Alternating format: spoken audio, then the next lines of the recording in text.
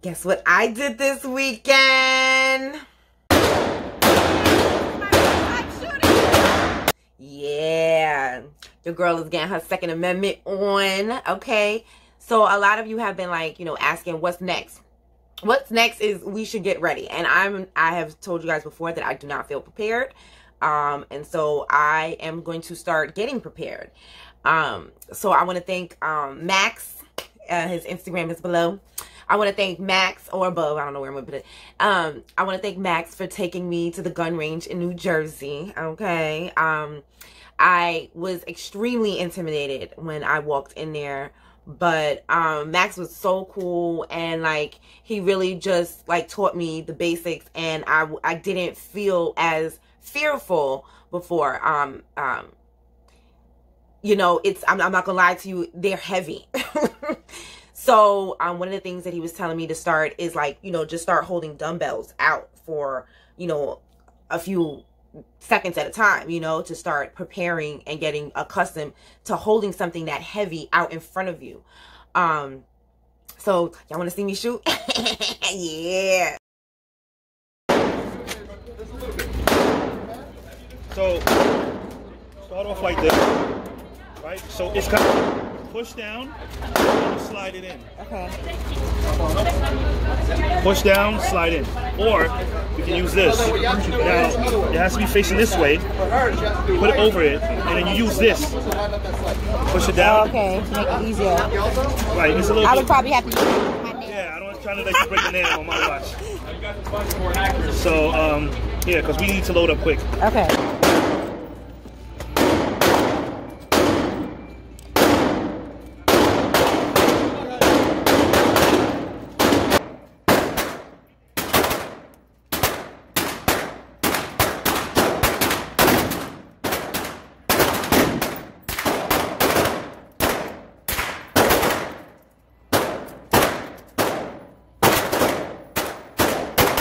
Okay, so one of the things that I learned, right, is that I have, he said, a cross-eye dominance. So I'm right-handed, but my left eye is more dominant than my right eye. So I have to squint, which is not, like, I think I'm more comfortable squinting with the left. So I have to think about squinting with the right. So when it got down to the shotgun, oh yeah, Max had me with the shotgun. I was intimidated, but he was like, you could do it, girl, and I did it. So yeah, check out me with the shotgun.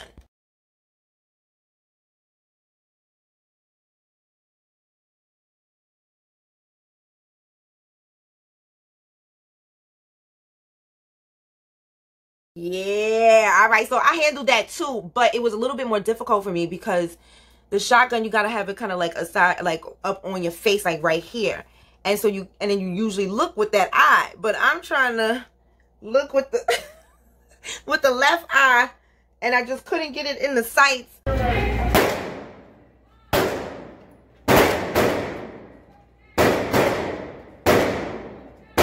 So every time I picked it up, I was having issues, and he's trying to, help me out. And by the time we figured out how to correct that, and to correct it, I have to shoot now a shotgun with my left hand side, which is not dominant. And by the time I got that rifle in that arm, it was so heavy because that's not my dominant side. So if it was heavy on this side, it was extra heavy on this side. Try to aim. And yeah, time was up. Like, time was up. So, not only has Max put me on to like the whole Second Amendment game, he is educating me on New York State laws. He said that it is possible to get your gun license here. And so I'm gonna share information with you guys as I move forward, because I am about what should we do, what can we do, and not like what rights can we beg other people to give us. I'm just like, because y'all don't see what's about to happen. I mean, okay. So not only is he teaching me about guns and New York State gun laws and surrounding areas gun laws as well, he is putting me on to preppers, because I was like, okay, I'm not ready. Like, we all need to be ready for a Walking Dead type disaster. Now, I don't really think that we're going to have to worry about zombies, but I do feel that, how can I say this? I do feel that there's always a possibility that something could go wrong as far as like electricity or, you know, water and things like that. And we all should be prepared for situations like that, because we have to remember, even in natural disasters, because in Katrina, we weren't prepared. You know what I'm saying? Every time a natural disaster comes around, we aren't prepared. And then we have to go begging and crying. You know what I'm saying? George Bush or whoever else is in office at the time, you know, we got to go begging and crying and asking them to save us. And we have to start saving ourselves. We can't rely on them. We can't rely on the system. And then on top of that, yo, Max sent me this video of these guys called Marauders or something like that. Now, if you watch The Walking Dead, you kind of know a little bit about people like this. But they're a bunch of people who are prepping to take your shit. See, while you prepping, right, all of your stuff, they prepping to last for 6 months and then come get your shit. So, you know, that just boggles my mind that is your plan of action. But that's something that we have to be aware of. So even if you're ready, you got to be ready to defend your shit. Okay? Oh, and so the place that I went to is in New Jersey, because one thing I learned, you cannot rent guns in New York State. You have to go to New Jersey to rent guns, okay? The place where I went, I think it was $25 to rent a gun. Then you have to pay for the bullets. I don't remember how much the bullets were, but it was like $20, I think, for maybe 15 rounds, if I remember correctly, depending on the caliber of bullet / gun that you use. You also have to rent the ear things and the safety goggles. I don't know how much that is because Max had his own. Shout out to Max. Max had his own and a set for me as well, so we didn't have to do that. And then the stall is $40, like $40 and change for the hour.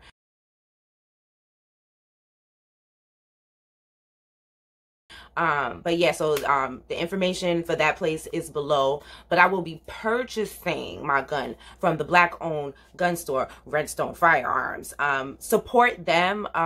You know, they've come under a lot of what's the word I'm looking for? Opposition. Yeah, I had to scan my mental card catalog. Yeah, so they have come up under a lot of opposition for what they're trying to do and helping us to be prepared and helping us get our Second Amendment and our sports shooting and everything on. And so yeah, hit up Redstone Firearms. They're in California, so I can't go out there to shoot. So I have to go to the one in New Jersey, but I will be purchasing my gun from Redstone Firearms when I get my license.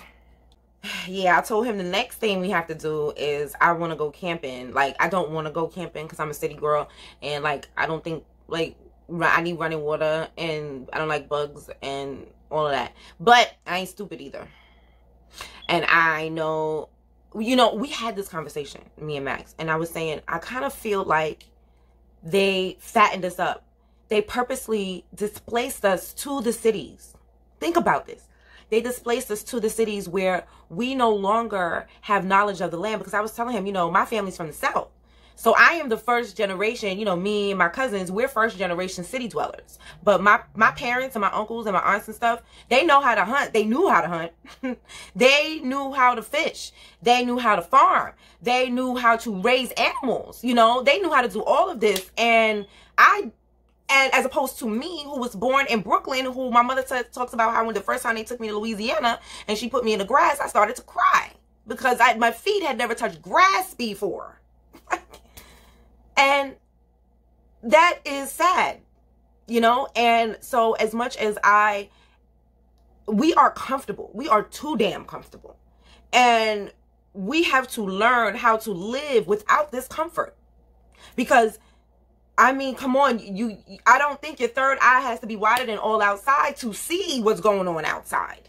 These are skills that we need to learn. You know, Maxim and I were talking, and we were saying, he was telling me how, you know, we need to learn how first aid skills, how to suture wounds, how to make natural saline IV drips out of Ziploc bags and salt and water, because that's what saline is. You know, we need to know on top of being able to cook food outside, how do you get water out of thin air? You know what I mean? Dehumidifier, you know, things like that. Like, so, like I said, I'm going to be taking you guys on a journey with me as I learn this stuff. And, you know, let me know if you're interested too, because if you guys aren't interested, then I guess I won't. You better be interested. I'm gonna force it down your throat.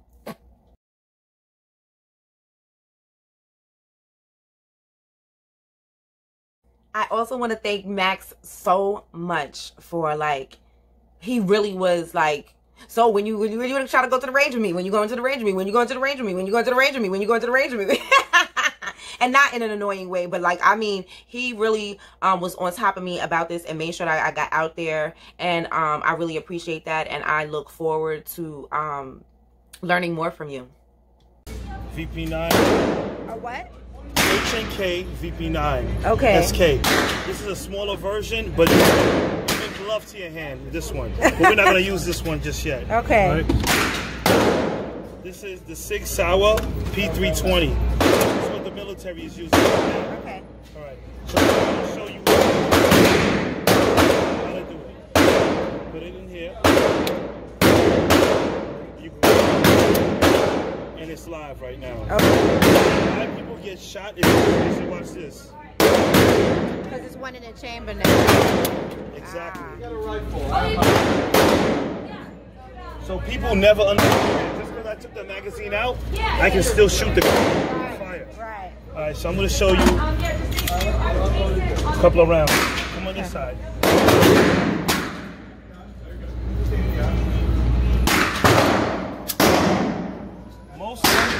Most gun battles are between 3 and 5 years. This is the maximum distance. Okay. So guess what I did? Watch this.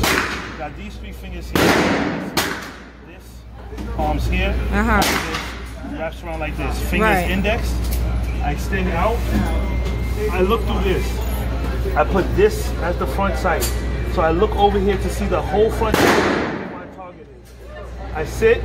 Remember, you pull nice and slow.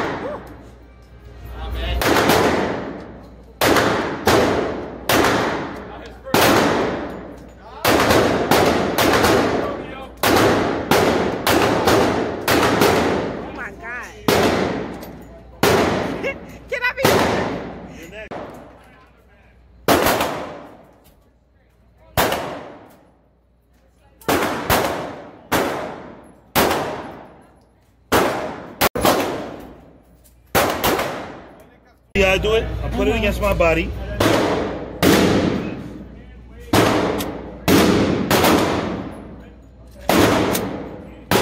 have to do it that aggressive. If you do it, jam it up. Okay. Bring it up.